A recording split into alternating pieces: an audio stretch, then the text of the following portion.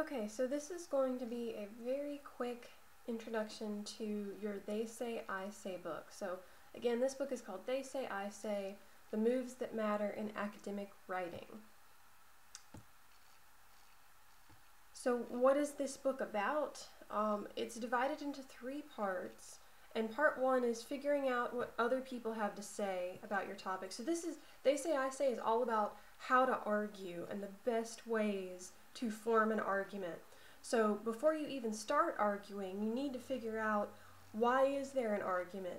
What are people saying about whatever topic you've chosen? Once you figure that out, then you'll look at the information and you'll decide, what do you think about this topic? Which side are you on? Who do you agree or disagree with? And then finally you'll tie it all together. You'll show, here's what other people have to say, here is my response to what those other people have to say, and you'll put it all together in your final proposal essay. So the idea behind this book can really be summed up in this quote that comes from the introduction. And so here's this quote: "You come late to a party. When you arrive, others have long preceded you, and they are engaged in a heated discussion. You listen for a while until you have caught the tenor of the argument, then you put in your oar. Someone responds, you answer back. Someone comes to your defense. Another aligns himself against you. The hour grows late, and you must depart with the discussion still vigorously in progress." And so the idea behind this is, you are not going to be the first person to argue about whatever your topic is. There's going to have been hundreds, thousands, maybe millions of people who've argued about it before. So you don't want to start your essay as if you are the only person to ever talk about this topic. And so you need to know what's been said about the topic already. And then you need to add something to it. What do you have to say that might be new and different and looking at it in a different way than all these people who have come before?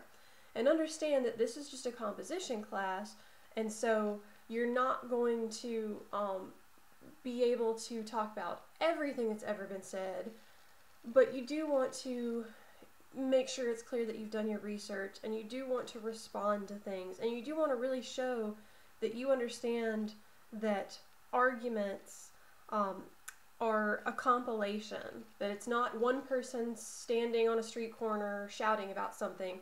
It's much more like a conversation. So we're going to start with they say. Before you even start your argument, you need to know what other people are saying.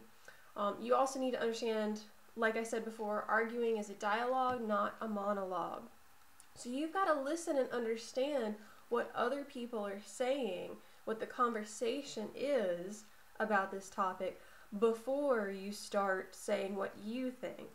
So I like to compare this to Double Dutch. I've got this picture over here. So you're standing there, you're watching the ropes move, you're kind of doing that like swaying motion. You've got to get the motion. You can't just go flying in there, because then the ropes are going to hit you. It's going to be ruined.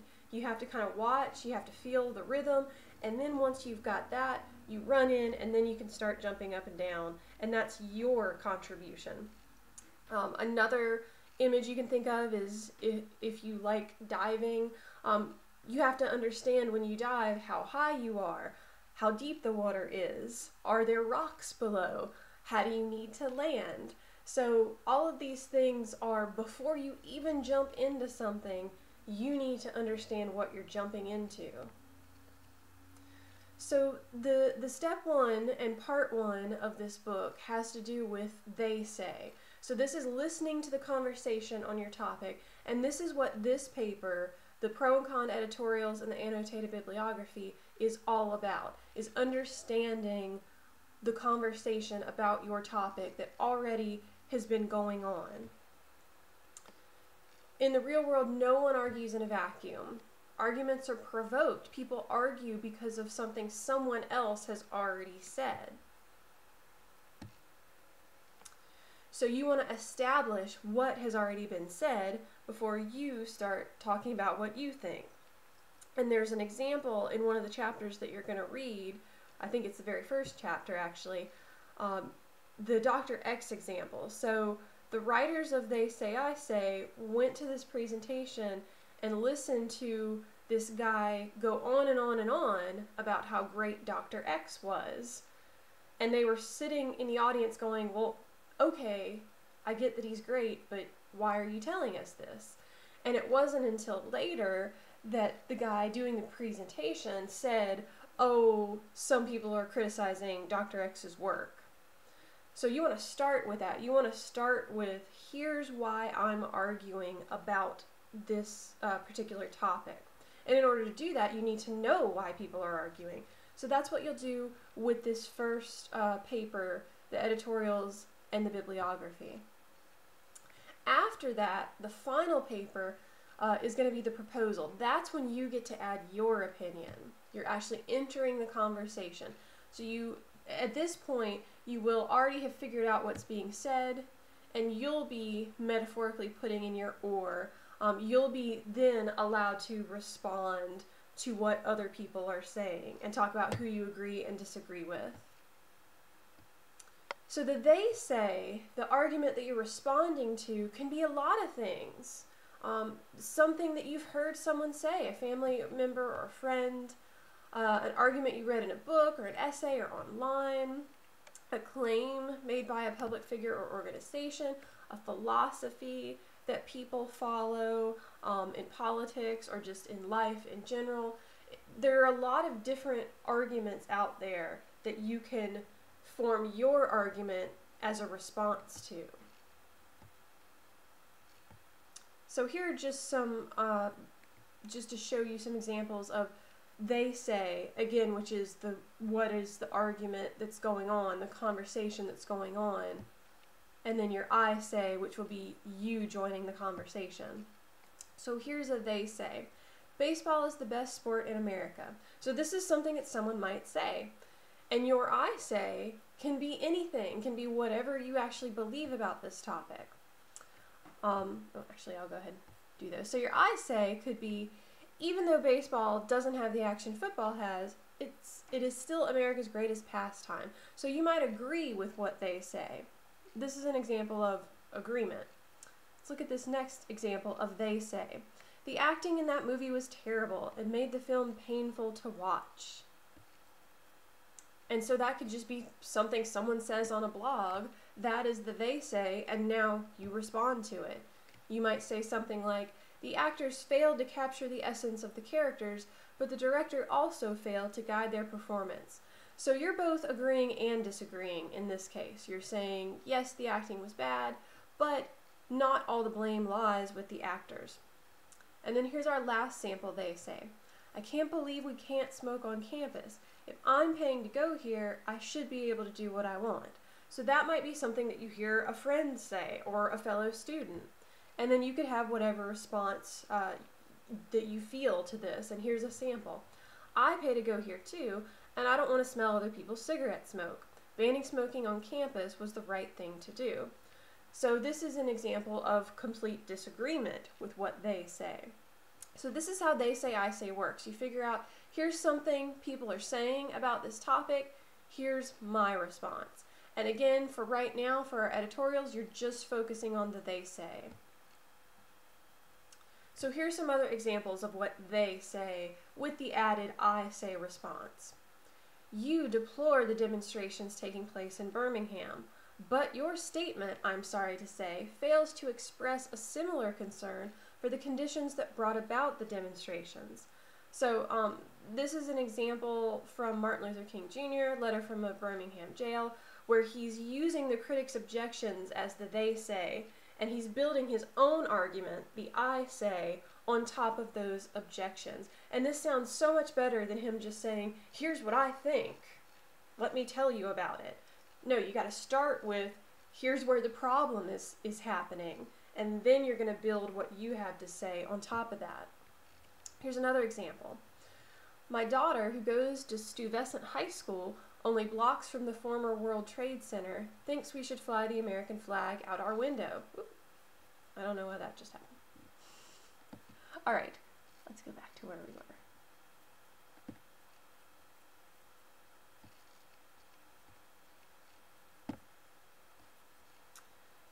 Definitely not, I say. The flag stands for vengeance and war. So again, here is this author. She's starting with here's what her daughter. Here's what her daughter has said, and she is responding to her daughter's opinion. And then this is an entire essay. So here's just the start of her essay that she's disagreeing with her daughter, and then in the rest of the essay, she's going to explain why she disagrees. And here's one last example. If ever there was a newspaper headline custom made for Jay Leno's monologue, this was it. Kids taking on McDonald's this week, suing the company for making them fat. Isn't that like middle-aged men suing Porsche for making them get speeding tickets? Whatever happened to personal responsibility? So this is the summarizing of the they say. It's talking about these kids suing McDonald's, and it's kind of creatively showing the side of the argument where people are saying this is stupid for people to sue McDonald's. So he's kind of summarizing that, and then he's adding his own I say. So he says, I tend to sympathize with these portly fast food patrons, though. Maybe that's because I used to be one of them. So again, notice how he's starting, in all of our examples, they're starting with saying, here is the argument, here's the conversation, here is what they say about this topic, and then they use that to build their I say. They're building on what other people have had to say, so we know what they're arguing about and why. So They Say, I Say, this book is meant to help you with academic writing, and it's doing what I've already kind of done in the sample papers, which is giving you templates. And these templates are going to help you take what you would say out loud during a discussion and put it into a written academic formula. And here's an example. In discussion of blank, a controversial issue is whether blank. While some argue that blank, others contend that blank. So what do these templates do? They help you take those ideas that are clear in your head, but often hard to get out on paper in a way that sounds the way that a college paper should sound. And it's going to help you kind of format that argument. So that's what this whole book is about. That's what it's trying to help you do. And we're going to do practice with these templates. And this is the most important part of the book, is looking at the templates, understanding how you can use them in your own paper, and doing some practice with them. So just to show you a few examples, for the I say part, here are some example templates. When you agree with the conversation, she argues blank and I agree because blank. And that's pretty simple. But more interesting, complex ways to format agreements in your paper are things like this. His argument that blank is supported by new research showing that blank. So this is another way for you to build your I say in a more sophisticated way, where it's not just you saying, I believe this because I believe it, but where you're looking at the conversation and saying, well, I found this research that's supporting these arguments. When you disagree, my own view is that blank. Though I concede blank, I still maintain that blank. And so this is an example where conceding is a good idea, where you're saying, okay, I recognize that this viewpoint has some problems, however, it's still the best viewpoint, and then you're talking about why. Although some might object that blank, I reply that blank. The issue is important because blank. And then doing both, this is the most sophisticated way to do it. He claims that blank, and I have mixed feelings about it. On the one hand, I agree that blank. On the other hand, I still insist that blank. So notice that with all of these templates, the organization is done for you, but you still have to do the critical thinking. You cannot just plug a random sentence in here. The sentence still has to make sense. So you have to carefully think about, okay, what are the claims that this particular author is making? What are the different ways that I feel about this particular argument? So you still have to do the thinking, but the organization, which sometimes is the hardest thing. You know, I have a lot of students who will come to my office and I'll look at their paper and they'll have written a really awkward, garbled kind of sentence, and I say, okay, tell me what you meant by this. And out loud, they can tell me perfectly, but something gets lost between your brain and the paper. And so that's what this book is all about, is helping you take what's in your brain and put it in the paper in a way that makes sense and sounds college level. So we're going to start that right now with your exercise. And this is pretty simple. I want you to start by looking at the paragraph about vegetarianism that's under exercise 1 at the end of the introduction chapter. So I didn't make you read the introduction chapter because I just gave you the basics in this slideshow. But this is around page 14 and 15. Those are the pages it's on in the second edition. It might be a little different in the first edition, but it should be about the same page number, somewhere around there. But there's a paragraph that talks about vegetarianism and the different viewpoints that people have about it and why. So I want you to look at that first as an example. And then I want you to think about possible topics that you might want to write about for these last 2 papers. So remember, you have to keep the same topic for your editorials and annotated bibliography, and then for your proposal. So the topic that you picked now, you're going to be using for the rest of the semester. So make sure that you are interested in this topic and that you found some research about it. For right now, just think about possible topics that you might want to write about, and pick one and use it to fill in these blanks. And use that vegetarian example as a guide, because it's pretty similar to what I want you to do here. So here's your sample templates where I want you to fill in the blanks. And you can handwrite or type this and just write down 1, 2, 3, 4, and 5 on your paper. And then all you have to give me is what you put in that blank. You don't have to rewrite this whole sentence, but fill in those blanks. And here's what you're doing with this. I am interested in writing about the topic blank, so that's number 1, because blank. And so for number 2, I want you to tell me why. Why are you interested in this topic? And that's why I want you to do some thinking about this. Don't just pick a random topic.